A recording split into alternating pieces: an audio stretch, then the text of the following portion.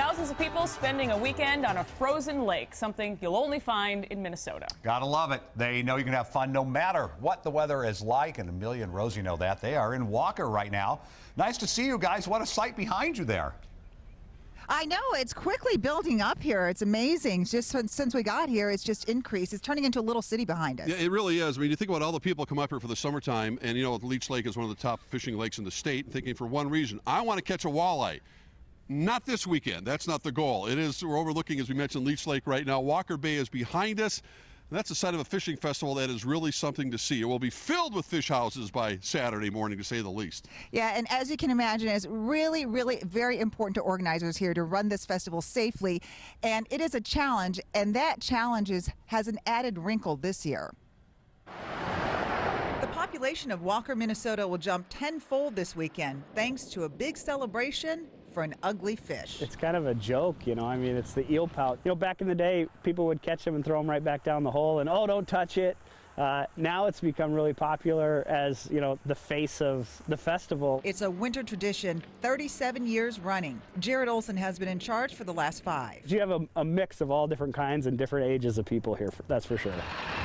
They're all here to have fun, whether they're fishing or not. Generally, people don't always make the right decision at events like this. Cass County Sheriff Tom Birch has a challenge of keeping Eelpout participants safe. Slips on the ice after a few too many are common, and dozens of deputies will be out to stop drinking and driving. Another job they have this year, keeping vehicles off the lake. The biggest concern is the large volume of people in such a concentrated area that we're really concerned about the ice. Our warmer winter means no cars or trucks are allowed on Walker Bay from noon tomorrow until noon Sunday.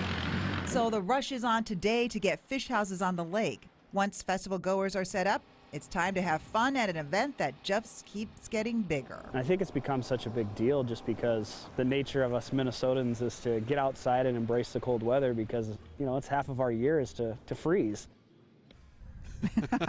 No kidding. And talk about warm weather. We ran into a lady who said she's been coming to this festival for 20 years, and she said that she and her friend were trying to figure it out, and they think that there was last year compared to this year, there's a 54-degree difference. Oh my. And even though the trucks and cars have to be off the ice by noon tomorrow, it's still good for business in town because they all have to stop and park their cars somewhere, and the businesses here in Walker, which are really wonderful, really do benefit from it. So it's not just what's going on behind us, but also in front of us that makes this such a special weekend. Absolutely. And they actually did this 6 years ago, I think, right? Was the last time that they did it, and the businesses in town did say that they noticed a difference. We drove way out. I mean, way out to try our eelpout fishing. We'll see that at 6 o'clock. Oh, fun. Oh, boy.